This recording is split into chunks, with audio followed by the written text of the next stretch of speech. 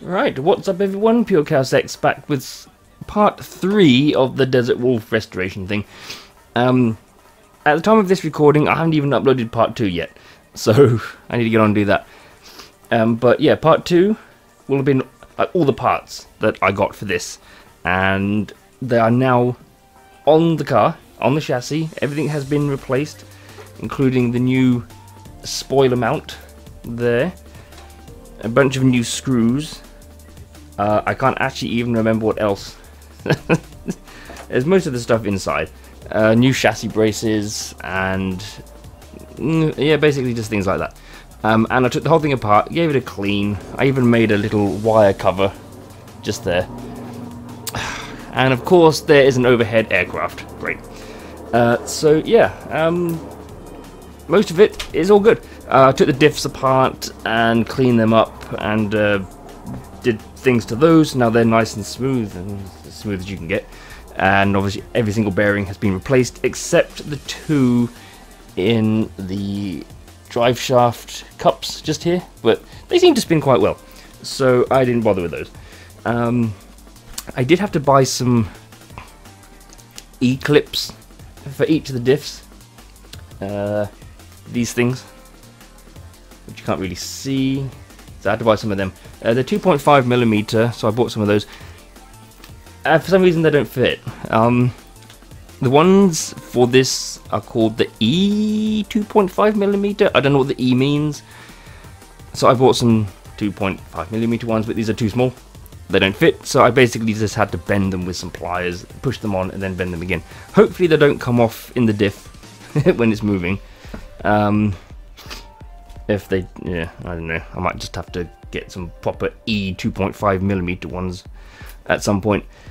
So, but yeah. And oh god, damn it! Hang on, 2 seconds. Yes, I've screwed the centered diff cover on, so I'll use my lovely Traxxas thing.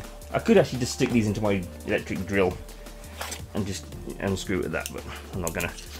So yes, in part 3, I shall need these. Sorry, part 2. Sorry, I mentioned that those are too big. Yeah, I couldn't find a center diff, and the only one I could find was this FTX one.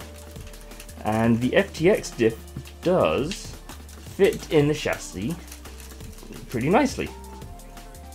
And however, I did notice a problem, which I didn't even think of when I got the diff. But it wasn't until I kind of looked at it more that I realized that something might not fit. And I basically, so as you can see, it does fit. It does fit in there. Nice and smooth-ish. I'm beginning to think I should have got some, like, not the rubber sealed ball bearings, because yeah, there's a lot more resistance on the rubber sealed ones. But hey ho. But yeah, something that I didn't actually think about is that the drive shaft does not fit in the drive cups. So there's that problem. I did a quick test and I found out that the Maverick drive cups from the front and rear diffs do fit in this diff. So I purchased some Maverick drive cups, or out drives as they're called, which I will then put into the FTX diff, hopefully. And then hopefully this drive shaft at least can fit in there and in there. And I just need to get the front drive shaft. As soon as I know this fits, I found a few drive shafts that should fit on eBay, so I'll get one of them. And once that's done, theoretically it's now a rolling chassis and should just need electronics. I do need to put oil in the shocks. I do need to paint the new body that I got. I haven't quite decided on a cover yet, colour. I was thinking of maybe trying to get some turnbuckles for the camber and the steering. Still thinking about that. So yeah, it all boils down to these fitting in that, which I know they do, but then I need to make sure that this fits in there to there. I can't see why it shouldn't, but we'll find out. So I do actually need to do that. Once I've done that, I'll come back and say, hey look, it fits.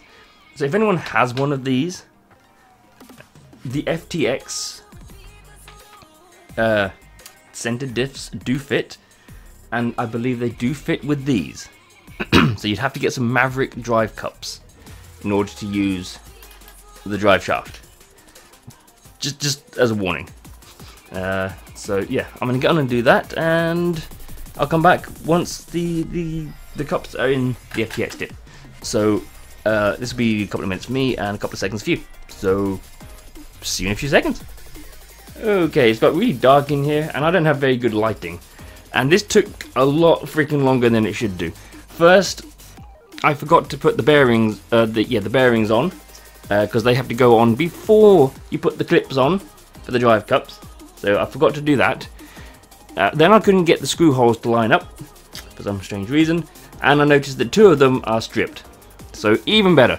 So yeah, this just kind of went from bad to worse, this thing. So, but if it fits, that's the main thing. So, which it does, although there is a... Ooh, yeah, there is actually a lot of movement there. I wonder if there's something I can get, I can put in there, like a piece of rubber. Because yeah, that is actually sticking out quite a bit. There. So I'm going to have to try and find a way to keep that in there. But other than that, it does work. So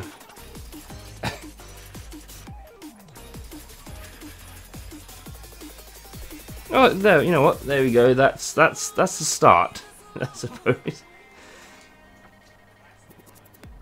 Screw these back on. It is rubbing against something in there that might wear down though. So, well, okay. So now that I know that works, I can get the front center drive shaft and fit that in, and try and find something that I can put in this drive cup to push this way a bit.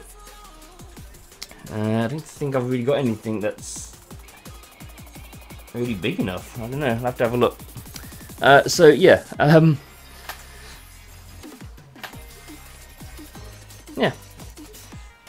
Well, there we go. That was just a quick part 3, just to let people know that if you do have one of these FTX Zorro diffs do fit, but you will have to get your own Maverick drive cups to put in there. But they do fit, it would seem. Just kind of a bit buggered out that the 2 of the screw threads are stripped. Not really sure I can do much about that. I don't know if thread lock works on plastic, on metal plastic, because isn't it for like metal into metal, not metal into plastic? So meh.